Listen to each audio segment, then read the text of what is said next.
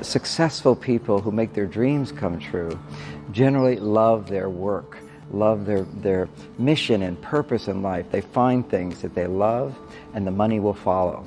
And for me, the money came after I started doing what I love to do. And that was such a key message that you hear over and over, that money brings us happiness.